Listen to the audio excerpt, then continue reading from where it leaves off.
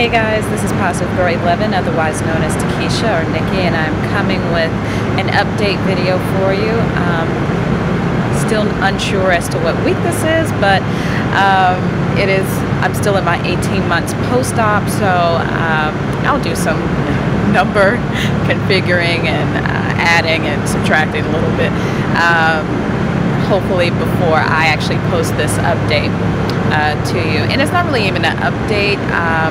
Well, I guess it kind of is, but I do want to talk about something that I did a video earlier, but Jennifer Genomai on YouTube, Jennifer Johnson on Facebook, posted something, and I wanted to kind of go back and speak about it again, because what I said in my previous video that I did this morning is that I wanted to do a video regarding freebies and newbies and how it feels to be you know, in that time frame, that wonderful 6-month time frame, and kind of gear something to those that are just starting out on this journey, that are just learning more about either gastric sleeve or lat band surgery or dual dindle switch surgery, learning about these new things, R&Y on my end. But I feel like we don't talk a lot about that when we are as far out as I am, or even when we're, you know, 6-7 months out. We don't really speak about our,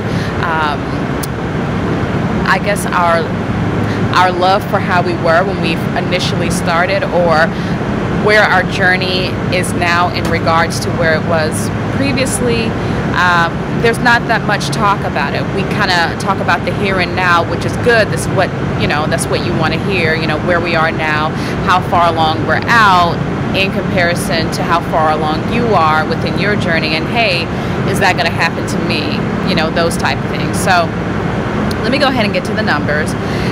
My highest weight recorded was in October of 2012, and I was 256 pounds. November 29th, I was 251 pounds. Date of surgery, 2012. Date of surgery, December 19th, 2012, I was 238.8 pounds. Last week I came in at 150 pounds, and this week I'm 148.3. And I'll post a picture of that, of my scale, what I did today. So that's like a 1.7 pound loss, which is great, coming from 145, then like 154, then 150, and now back to 148.3. It's good. I can definitely see it in my face, and I can see it in you know, my clothes and how they fit. And so, you know, I look at the scale to kind of see where I'm at here and there, but more so I can really feel it on me and in my, you know, when I wear my clothes and in my face. It's like, that's, if I'm gaining weight, you can see it there. So yeah, so I'm really happy that I feel like this is more true weight. I don't know if the 145 was a true weight, because you know, we had just started the Daniel fast. Jamie and I had just started the Daniel fast of no meat, no sweets, and no breads. And like I've said in my previous video, or videos, you know, we haven't been on meat since February. And so really the no sweets and the no breads were really something that we were tackling. And so that you know, drastic 7-pound weight loss from like the week before when I was 152 could have come from that. I know last week was when I did that update. That previous week I was within Shark Week or Tom, so you know, that up in my weight could have been because of that, to that 154. And I did that scale that I used when I gauged that 154 was a system called Higgy. It's like where you do your blood pressure, and you sit on, you know, you sit down and do your blood pressure. This was in Publix, and it counted me, and this was at night, so it counted me at 154.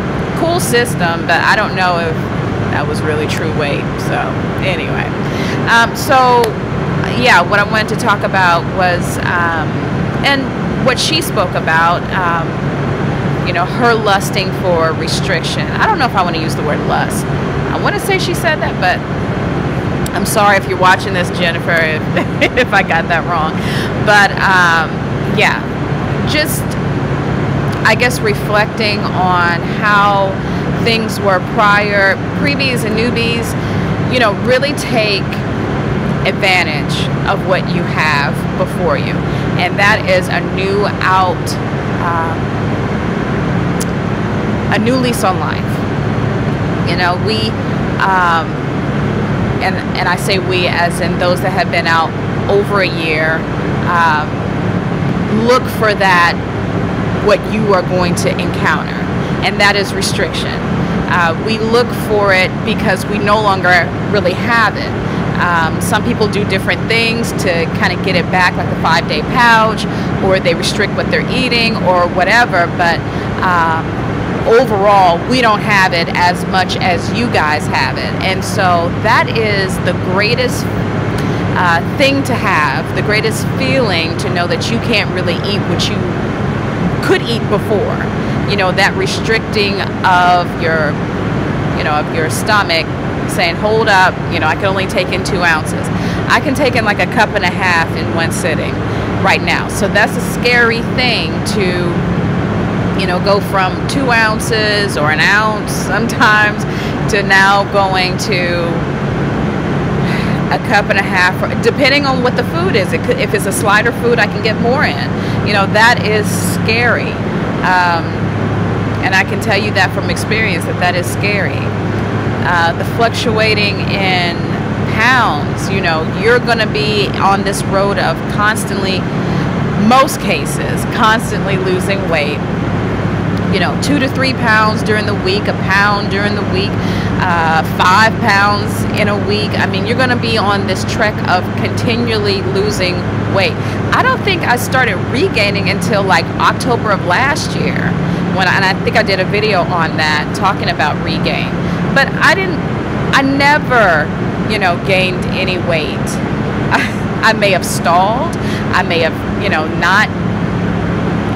Well, no, maybe the summer of last year. But to any effect, I was on a constant roll of losing weight. And so you get further out from your surgery date, and you start to realize that I can eat more weight. Excuse me, I can eat more food. I can, you know, drink more. And if you drink alcohol, I can, you know, do that more.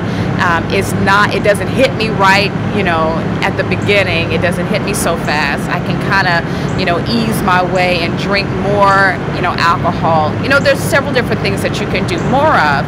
So the thing is to kind of counteract that. How do you, as you're thinking about it now, you have it in place that you know that, you know, after 6 months, after the glorious 6 months, that you're going to be able to eat more food. How are you going to be able to combat that? And so I think and I mentioned this last week, but I think for all of you that are starting off on this journey, you need to know that book that you get from your nutritionist or from your surgeon is your Bible. It is what you need to cling on to. It is what you need to keep. You need to have it on the refrigerator. You need to have it in your room. You need to, you know, put it in your car, wherever, to keep yourself in the know, keep yourself aware as to the things that you shouldn't be eating and the things that you should. Protein first is not something that they just tell you just because. Protein first keeps you fuller longer. It keeps you sustained, you know. If you're into eating rice, potatoes, slider foods, things of that nature, which, you know, I've been on that trek, you're going to be able to say, okay, I'm about to be hungry, or that really wasn't enough food, I'm going to go back for some more, or I'm put another helping on the plate, please. You know, those are the things that you're going to be able to do, and not realizing that you're going to, you know, affect your body by doing those things, and then you're going to gain, and then you're going to see it creep up more, and then you're not going to be able to handle it, and you're going to feel like, well, what am I doing? You know, what am I doing? I'm going to do a 5-day pouch test. But you're not, the 5-day pouch test is only good for that week if you don't realize that you have to go back to the basics. That pouch test is wonderful. I've done the pouch test, I want to say twice. done the pouch test twice. It was great for the week. Lost, you know, somewhere between 7 to 8 pounds or 9 pounds. It was excellent. But then you get out of that 5-day pouch test and you're back to eating like you were eating before, because you figured, well, I've lost 9 pounds.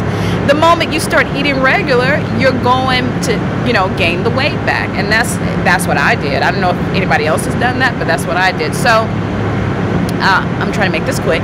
So you want to make sure that the things that you do early on stay with you. Aisha Grill and Be Gone on YouTube, Aisha Grill and Be Gone YT on Facebook is a wonderful, wonderful example of sticking to the plan. You know, she still doesn't eat potatoes, she still doesn't eat rice, she still doesn't eat bread, to my knowledge. And so I admire her for that, because I'm not there. Like I'm not there, which leads me to not being at my goal weight of 135 pounds. So I mean, I'm closer today, but you know, you just want to make sure that the things that they give you initially and the restriction that you feel initially, that you try to keep that and hang on to that as long as you possibly can, and that within those 6 months you take advantage of those pounds lost, and of, you know, your restriction and the curbing of your appetite and all that goes in between.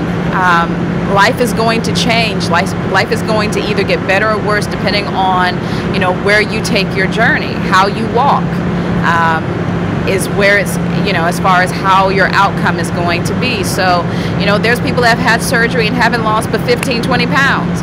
So you're going to have to figure out what it is that you want to do to go forward. How is this surgery going to impact your life? Your life, not the year that you want to lose the weight and then gain it all back. We're talking about your life. This is a lifelong thing. How are you going to let this impact you, impact your family, impact your loved ones? How are you going to do it? Are you going to stick to the rules, stick to the guidelines to which your surgeon, your nutritionist gave you? Or are you going to veer off and make your own path? How are you going to do it? So I leave you with that, and I hope that everyone has a great day. Today is Thursday, June 26, 2014, and 18 months out, 148.3 pounds. From fluctuating up and down in the 50s, back down to the 140s, back up to the 150s, back down to the 140s. You don't want that. You want to continually be on your grind, continually be on your walk within this WLS journey. Okay, so every walk is different. You know, I have chosen my walk, and I'm learning more and more and more that I need to stick to the rules. And you know, I can still do that, being a vegetarian / vegan some days. I can still do that.